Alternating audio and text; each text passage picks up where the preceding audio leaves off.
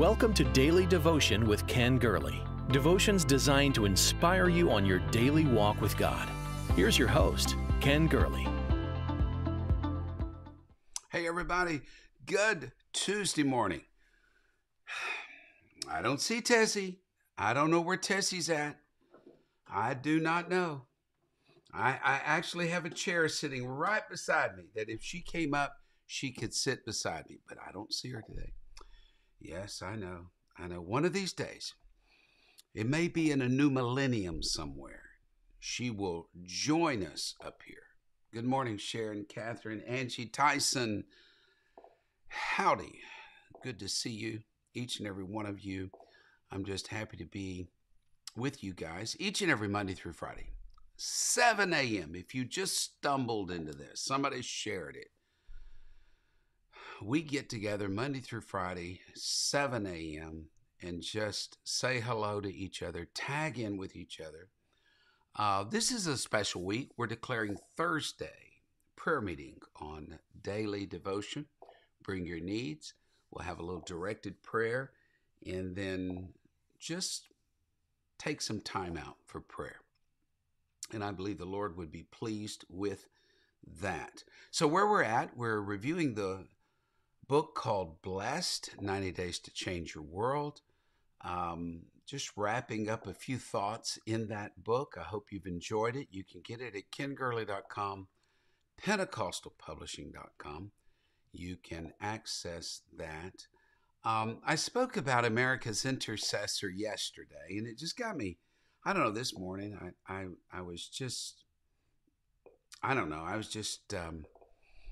praying and looking over the book and just asking the Lord what to do. And I don't know, it just took me back. It took me back to the beginning of the modern Pentecostal movement. I pastor in Houston, and Houston had a great connection to that early modern Pentecostal movement. And I then that got me curious, and I went out on YouTube and I just typed in the words "healed in Houston," and found some of the excerpts of a play that I wrote, and that a lot of area churches got together and performed, and just a tremendous time. And it tells the story of how the Pentecostal movement began in Houston, then spread from here down Interstate 10 west to Los Angeles, Azusa Street. And we called the play Healed in Houston. We told some of the early stories of how it all began. So many revivals began with a healing. A healing. I could say a healing of a heart, healing of a mind, healing of a bad attitude, but also a physical, demonstrable healing. And would you just let me tell the stories? Now, I don't do this to wander down memory lane. I don't do this to say that the past is better. But David, Thomas, I do this because if the Lord did it back then, he'll do it again. He's no respecter of persons. And I do this to build your faith, to believe God for the impossible, and to see things happen. So if you need a healing in your life, so many miracles of revival. I mean, Acts 2, we know that 3,000 were added to the church, but Acts 4, 5,000. Why? One healing. The lame man at the gate beautiful. It all begins with a healing. And I want to elevate the story of how it all began here. And I'm going to throw out a few names you're not going to recognize. And I had to refresh my memory on these. These are not names that I normally walk around thinking about. But let me see if I can describe it. This whole area that we're in right here, it has been shaped by storms. The Great Storm of 1900 swept through this area. It is still the greatest natural disaster in American history, probably 10,000 lives lost.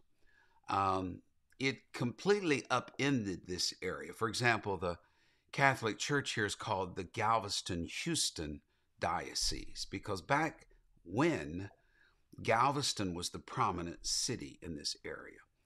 But with the great storm of 1900 and the utter destruction of that island, everything moved inward into the city of Houston, across Galveston Bay, up the bayous, into the city of Houston. Just west of Houston, there's a little town called Orchard, and a couple of families from Missouri. Their name was Euler and Ayler. There's still some of the family members out in Orchard, Texas, and they planted. What do you think? Orchards, yes. They planted orchards, and those two were blown away by the great storm of 1900. Sort of like where I pastor in Pearland, it was known for its pear trees. Those two were blown away in the great storm of 1900. Well, a man named Walter Euler and his wife Annie were very discouraged. Walter was convinced in 1903 he was about to die. And so he said, if I'm going to die, I'm not going to die in Texas. I want to go home. So they made their way by rail back to Joplin, Missouri. And when they got off the train, they met Charles Parham. Parham is one of the modern fathers of Pentecost. And they received the baptism of the Holy Spirit. Parham prayed, and Walter Euler was healed. He was a brand new man, overjoyed at the change in his life. Walter Euler and his wife Anna invited Parham to come down to Orchard, Texas to hold a revival in 1905. May, Parham got here. And there was a 2-week revival. It just turned the whole area upside down. Parham stayed in the Ayler's home, brother-in-law to Walter Euler. And you would just see the power of God falling. An entire railway crew on the Atchison, Topeka, Santa Fe Railroad crew was just saved miraculously. And it was the greatest scene. Parham said when he got into that Orchard community, there were only 5 or 6 believers. After 2 weeks, he said there were only that many sinners. Yeah, it was a powerful revival. And remember this, it began with a healing. I can't tell you how many great moves of God began with a healing. I want to say this, LaWanda, Don, I don't know. Do you know that maybe the next great revival we see, this is why I believe holiday gatherings are so important. Because you could pray the prayer of faith that great things happen in the midst of healings. The revival had started when Walter Euler was healed. And in Texas, the healing continues. The sick were brought in wagons from as much as 20 miles away. And healing had come. Parham's trip to Orchard concluded the 3rd week of May 1905, and he returned to Baxter Springs, conducted a whirlwind tour of rallies, raising workers to come back down to Houston. And there were several people that came with him, and Howard Goss was one of those. And so July 4, 1905, they got back together in Orchard, and they had a big barbecue, and it was just amazing, and the power of the Lord fell. I have a photo on my wall of the hundreds being baptized in Orchard, Texas. But then somebody got the idea that we need to go into Houston. We need to get out of the suburbs and farming communities and into the city. A mule team was sold, and with the proceeds, about 25 workers accompanied Parham into the city of Houston. He would get downtown Houston. He would have a street meeting at the Santa Fe Railroad platform. And then they found an old event center, Bryan Hall. It's still in downtown Houston today. And they rented the hall, and they would get up in the morning, study the Bible, pray. Then they would go out and witness and hold street meetings all day long. Then they would have the evening services in the downtown Bryan Hall. It was so common. But here is how the revival in this city, this 4th largest city of the United States, began. was a very prominent woman named Mrs. Delaney. Um, she had been on a streetcar. Back then, they had streetcars, electrified streetcars in Houston. One of them had short circuited and it had paralyzed her on the left side. Her story was told in the Houston Chronicle, and she was totally paralyzed. The pain grew so great and her discomfort grew so great that one day she said, Lord, either heal me or take me. That's what she prayed. Either heal me or take me. I just lends credence to Ravenhill's statement. God doesn't hear prayer. He hears desperate prayer. Desperate prayer. Either heal me or take me. That night, after praying that prayer, Miss Delaney dreamed. She dreamed she was downtown in Houston, outdoors, and she saw a man come up to her, lay hands on her, pray over her, and she was healed. It was days later that her assistant rolled her in her wheelchair down to Old Market Square in Houston. And there Charles Parham was preaching on a park bench. And she said, that is the man I saw in my dream praying for me. So they prayed for her. Nothing seemed to happen. But as they rolled her away from Market Square, block after block, the healing came and the paralysis lifted. And soon she was able to lift her left hand.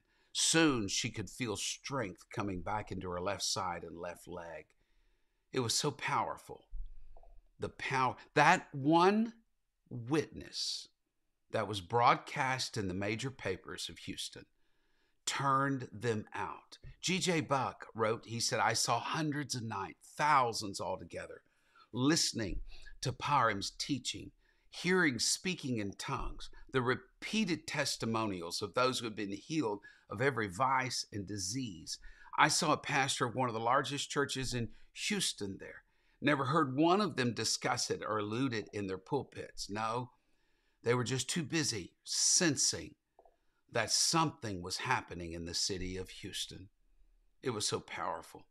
The meetings kept going in Houston. And Parham would go back to Kansas and Missouri periodically and raise money and come back. And they would see so many things happen. I wonder, here's what I've been wondering. I just been wondering, could it be that we are one miracle away from a great breakthrough?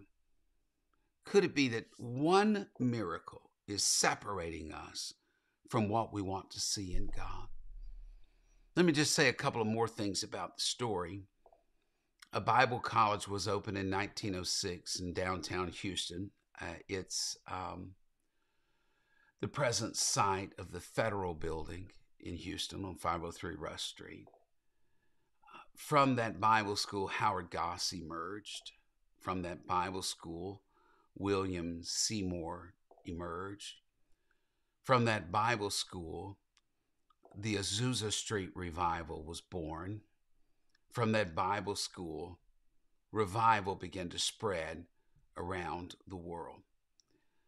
I feel, and I have felt this morning in prayer, I can't put my finger on it, but I feel that our next great move of God in families, churches across America will begin with a healing. It's going to start with a healing.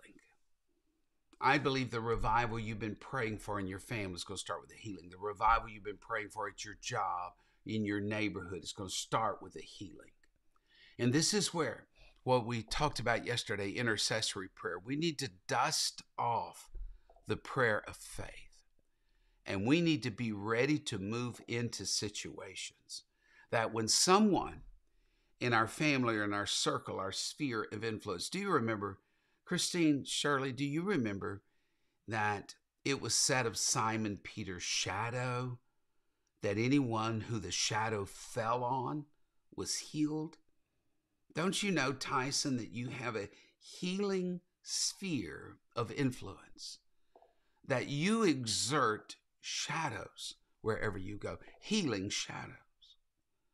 I am praying that God would take the individuals on daily devotion and would push their shadow, because it's sunset. And when the sun is setting, the shadows start getting long. You say, no, it's sunrise, Pastor. But morally, spiritually, in this world, it's sunset. And the shadows are getting very long. I pray that your healing sphere of influence is magnified exponentially. That when you step into a situation, that all eyes will be on you. And that you will have the faith and the holy boldness to just step forward and say, let me help you pray about this. Can I pray for you? And you will be used of God to usher in yet another healing, but more importantly, on the heels of a healing is a great revival. This is what the Spirit of the Lord has been impressing me with today, is that the Lord is ready to do great and mighty works in this area, in your life, in your home, in your family. But it's going to take you and me willing to step out and say, God, I want to see you heal. You heal. I was looking online at YouTube at this drama that we did at the Toyota Center in Houston. Healed in Houston was a call. There was a song that our staff wrote. He can save, he can heal. And those are two of the pillars of what's called the whole gospel, the fourfold gospel, that Jesus is Savior, he saves. Jesus is healer, he heals. Jesus is sanctifier or baptizer with Spirit, and then he's coming King. And so these two things, save and heal, were two of the huge elements of our ministry in early Pentecost. They sang this song, and as they sang this song, it was a cappella, and the Holy Ghost began to fall in the Houston Toyota Center. That's where the Houston Rockets play basketball. Spirit of the Lord just began to fall. I don't know if any of you were there, but you may remember what I'm saying. The Holy Ghost started falling. We didn't think we were going to be able to go on with the drama. It was so prominent and so powerful. And I was directing the drama. I was standing off to the side with my headset on. I was into it, but I was also thinking of what was going wrong and what was coming next and what should have been done, could have been done, et cetera, et cetera. And all of a sudden, a gentleman walked up and near me, and I could sense his presence. I was down on the floor level, and I heard him say, "Hey, look, someone has just been healed over there. Someone didn't have hearing, and they've been healed. They can now hear. Look at them. Look at the joy." And then that gentleman said something. He said, "Wait a minute. That's my daughter that's been healed. My daughter has not been able to hear, and she can hear." And he went running into the crowd that was gathering there. Healings were falling in that building. Here's what the Spirit of the Lord is just telling me. And maybe we need to throw, some of you are already doing that, but if you know someone needs to be healed right now, if you know a healing that you're going to be faced with over the holidays, I wish you'd just start putting their names or at least their initials out there. Put it out there, because I believe the revival you've been praying for and the breakthrough in your family, the breakthrough in your small group, your local church, your community, your neighborhood, on your job, at your school, I just felt impressed with the Holy Ghost. It's going to start with a healing. The great apostolic revival that started here in Houston went to Azusa Street and launched from there into the whole world. It began with a healing. I think this is what's needed. It's what's needed. Oh, I feel the presence of the Lord. We did another drama, and let me just talk about this kind of healing. This one was called The Fire Still Falls. We actually did this one out in Los Angeles at the Azusa Centennial, the 100th anniversary. And we tell the story of how Pentecost began there with it's just so odd, the great storm of 1900 ushered in so many changes to our area. But it was the great San Franciscan earthquake of 1906 that shook California in more ways than one. In fact, as the newspapers were trumpeting the news of the earthquake, that was the first day of the Azusa Street revival. Healing comes. And with the healing, whether it's societal, whether it's tragedy, whether it's upheaval, personal sickness, something happens in a healing. Here's what the Lord is telling me. Let me just rehearse it and underscore it. That the answer you seek in your family is going to start with a healing. That the answer you seek in your church, your community, is going to start with a healing. So rather than just spending all your time in the prayer room, and I encourage you to stay in the prayer room, be ready, be sensitive, because something is going to catch your eye. Someone's going to catch your eye. A need is going to catch your eye, and the Holy Ghost is going to prompt you. And in that very moment that you obey the Holy Ghost and you pray the prayer of faith for healing, the revival is all going to begin. The unleashing of blessings, the outpouring from heaven. That's what the Holy Ghost told me this morning. You take that, apply it to your own life. If it means something to you and you say, that resonates with me, God is speaking to me, I'm facing a situation and I know what I'm getting ready to go through. I believe it's all going to begin with a healing. Oh, praise God. If you're on Facebook, follow, like, share, YouTube, subscribe. Just a few moments, we'll be on kycc.com. Jump over there. You can also check their website, kycc.com, and download the podcast over there. You guys, I hate to say goodbye, but I need to say goodbye, or you'll accuse me of just being one of those old long-winded preachers that the older he gets, the more he talks. There you go. I'm out of here. We love you. Share this with others. Go have a terrific Tuesday. Even though it was a minus Tessie Tuesday, yet another Tuesday slips by without Tessie. Someday, it'll all start with a healing. That's it. Her heart needs to be healed. That's what I say. May the Lord be with you. Go. Have a wonderful day. And God bless you. Thank you for sharing in Daily Devotion with Ken Gurley. We pray this ministry has been a source of encouragement and strength to you. Please be mindful that your financial support enables us to meet with you each day. To give a donation or connect with us, visit our website at kengurley.com. There you will also find the latest books, podcasts, and resources. Blessed 90 Days to Change Your World is Pastor Gurley's latest book. You can get your copy of this life-changing book at kengurley.com. May God's favor rest on you in every way. Until we meet again.